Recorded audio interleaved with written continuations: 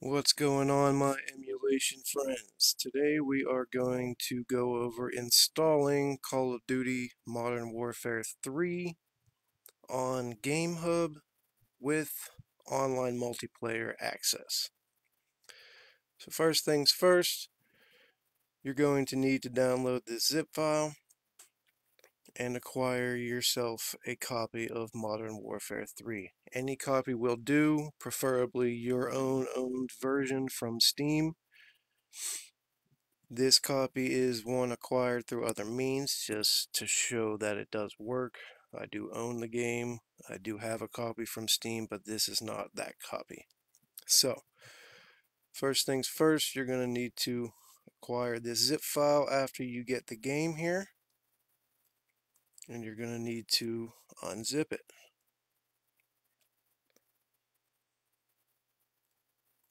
Inside, you will find a readme. I put this together with all the steps. Do not be intimidated by all these steps. They are fairly simple and not as lengthy as it seems. So step 1, acquire your copy of the game. Check, done. Step 2, inside what we just unzipped to get to this readme is a COD Modern Warfare 3 zip. It's going to have 4 files. You need to copy all of these inside the main folder of Call of Duty Modern Warfare 3. So let's do that together. Unzip.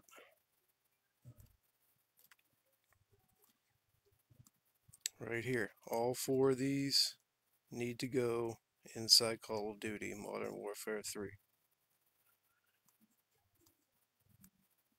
You will have to overwrite 1 or 2. That's fine. Overwrite them.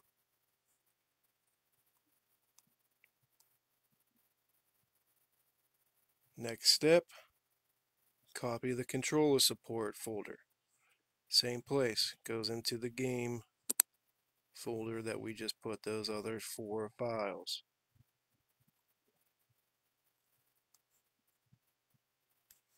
This is going to give us controller support while we're playing the game.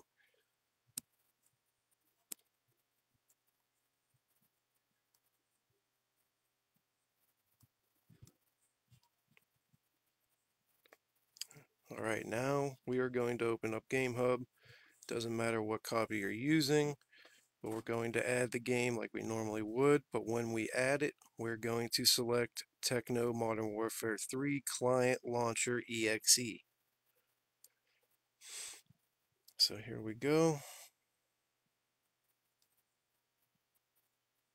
We're going to go ahead and get rid of this so we can do it together.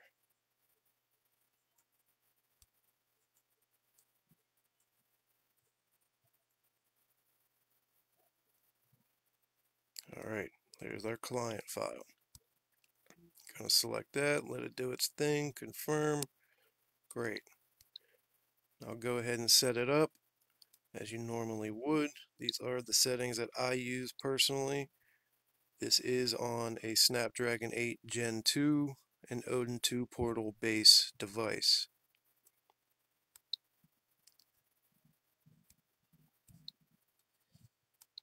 Latest turnip.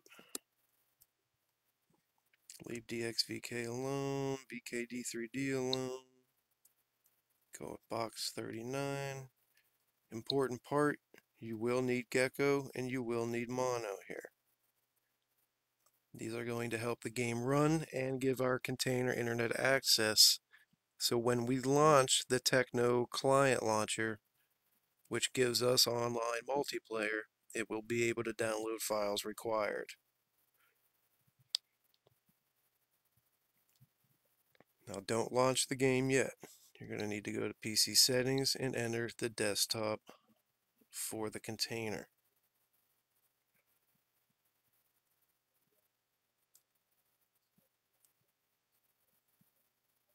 So we already did 4, we did 5, and we are on step 6. Start the game container manually, navigate to your game folder, and launch the Tekno client launcher. From there, it will give us instructions on what to do. So let's do that.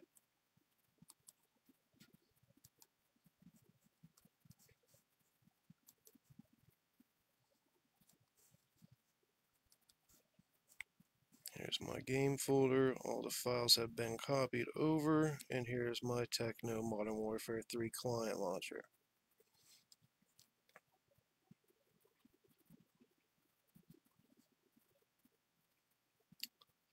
You're going to get this pop up for the first time.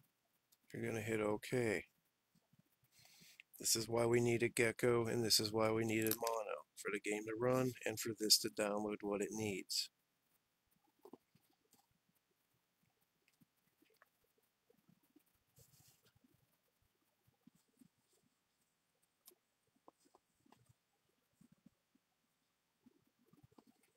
Alright, we have a successful installation. Hit OK.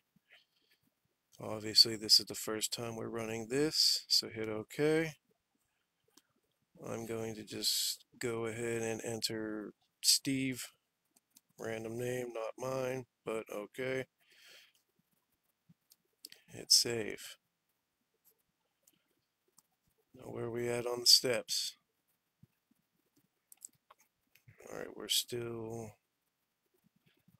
on 6. So we need to hit multiplayer. It needs to patch game files. The game files that we copied, the 4 files in the beginning, are what this is going to patch, which is why we needed them. This will only work with those 4 files. So hit yes. You'll get a little dialog, patch, patch, patch, done. Close this window. Done, great. This will automatically launch again. Now you can hit multiplayer, test the game launch, set up your graphic settings if you need or want to. Alright, here's the game. Server list. Server list is online. We have a couple of rooms with players in them. Great. But our only issue right now is we don't currently have controller support, which is where the controller support folder comes into play. So now that we know the game's working, we're going to go back out. Now in the main game folder, we copied controller support.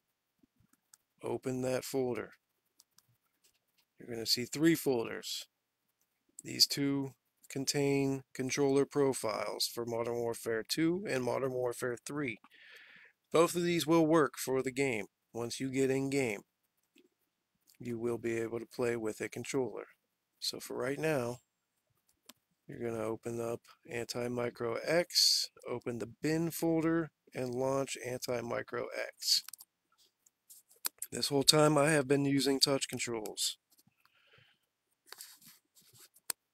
So what you want to do here, we have no profile selected. Load a profile, which will be those 2 folders we just spoke about.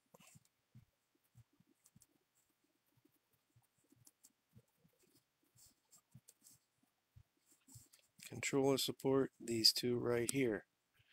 I'm going to select Modern Warfare 2, just my personal preference.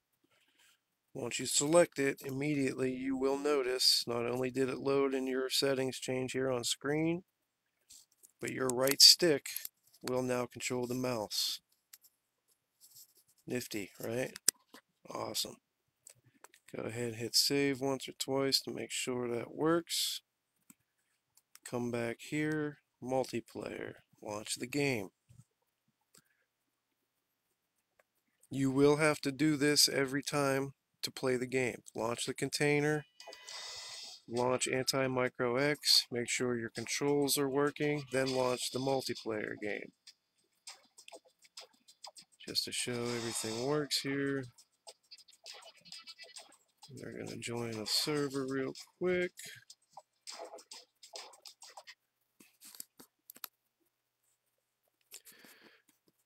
Now at the end of this preview in game, I'm going to show you how to set up a custom exe that I created using a bat file to launch the game and antimicrox together straight from the GameHub dashboard. So you will not have to manually enter the container every time and launch each one individually. You will be able to just launch it from GameHub like normal and it will start both. So here's our game. Everything works as intended.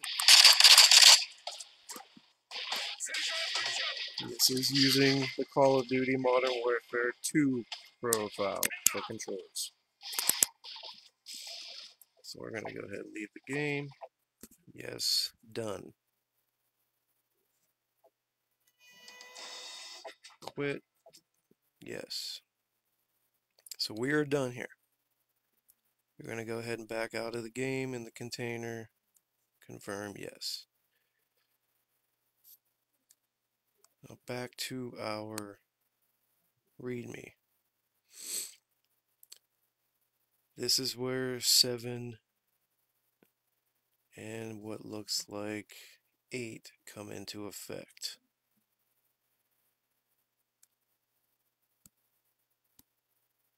So you're going to find this launcher.exe file. This is the bat file I was telling you about that I created and converted into an exe for GameHub to recognize for us to launch not only the game but antimicrox with it together from the GameHub dashboard.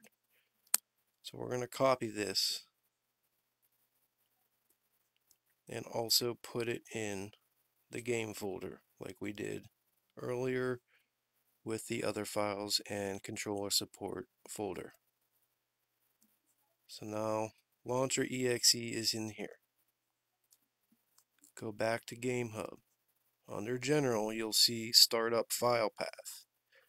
We're going to change this so it doesn't start just the client launcher anymore.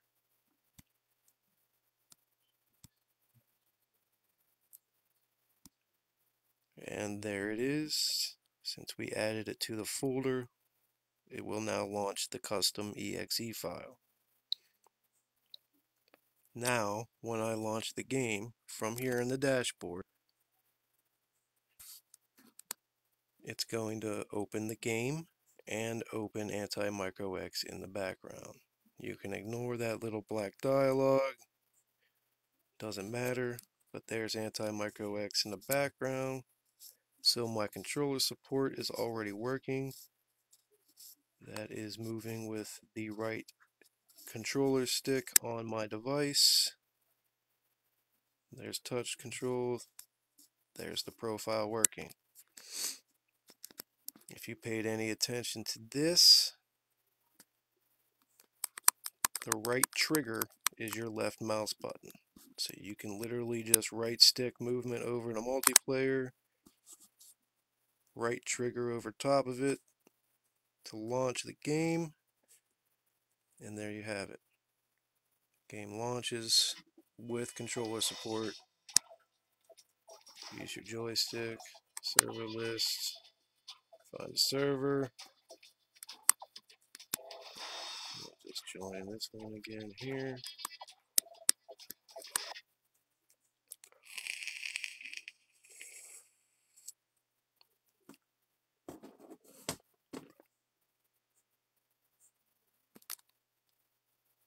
Capture the flag, C-Town.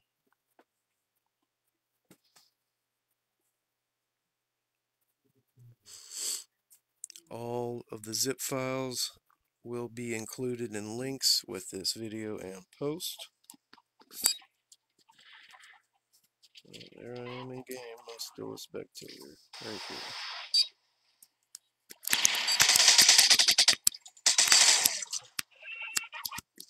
Well, it looks like we're getting ready to change. There we go. Capture the flag. Capture the objective. I'm getting a solid 60 FPS here in game.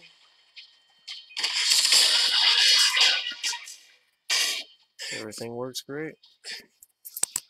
Go ahead, hit start, leave game, exit. Make sure you exit this correctly each time, or you will get a weird little dialogue every time you try to start the game again about not shutting it down correctly before. Once you get here, go ahead, cog, exit, confirm, and you're done.